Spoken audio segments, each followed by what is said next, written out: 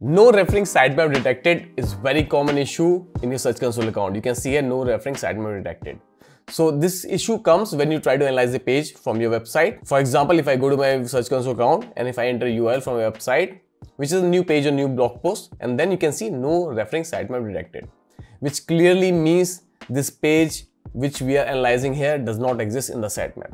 What is sitemap? If you guys don't know what is sitemap, sitemap is really important if you want to rank your website. Sitemap is a map of your website which contains all the pages and posts from your website. So now what the first thing you need to do is, you need to go to left sidebar here and click on sitemaps from here. And now we need to check when this was last read. You can see the sitemap was processed last time with Google today, 26th January, which is today when I'm making this video. In case if it was not processed recently, it was old sitemap and this new page you created, it's recent page. What you need to do is go to sitemaps and then click on sitemap, and then from here on the right side, 3 dots, click on these dots and then click on remove sitemap and then click on remove. So now we need to resubmit a sitemap, which is the fresh sitemap. So if you're using any plugin like Rankmath SEO or Yoast SEO, AI1 SEO, all these have sitemap under the URL sitemap underscore index.xml. Now you do submit and you can see sitemap submitted successfully. So now when Google will recrawl the website sitemap, when you test this page again, it will be in sitemap. Okay. Usually all the new pages, when you create them on your WordPress website, they by default are added to sitemap. Okay. But there can be few more possible issues. Let's check what the issues and how we can solve them.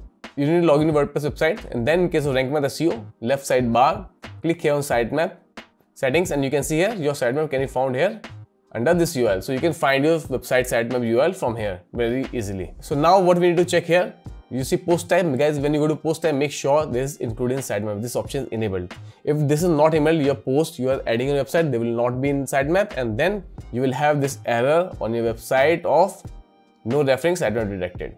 Next thing, you make sure all the pages are also included in sitemap, and make sure products pages are also included in the sitemap. These are not disabled. You can see some post types like Elementor header and footer builder. We don't want to add this inside, but these are not pages and posts. They are created by a plugin on the website. So make sure posts are included in sitemap, pages are included in the sitemap, and the products are included in sitemap. And also, I prefer to keep categories included in the sitemap, but I do not index the tags in my sitemap because it might give some error of duplicate content on the website. So guys, make sure only categories index. And then also product category should be indexed, and then click on save changes. So this is the best setting so that all the pages should be included in the sitemap. Next very important thing you need to check, go to the page in question and then edit the page, and then you can go to SEO. Depending on the page builder you're using, it's Elementor, so it's on left side here. If you're not using any page builder, it will be on the right side, but you'll find the same options here. So I'm using Rankmath, so I click on SEO and then click on this icon here, and guys, make sure it's clicked on index. Sometimes what happened is clicked on no index. That's why this page is excluded from the sitemap.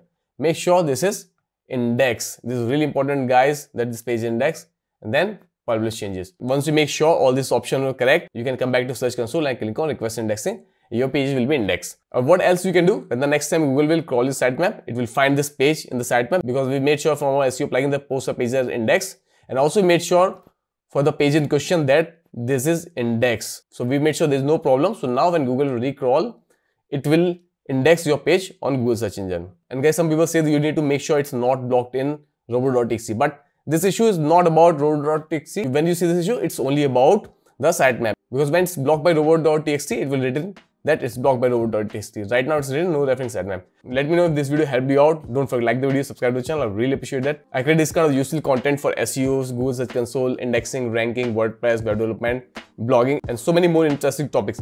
So if you don't want to miss out on those videos, make sure to subscribe to the channel and turn on all the notification bell. And if you want to know how to rank #1 Google Search Engine, check this video on the screen.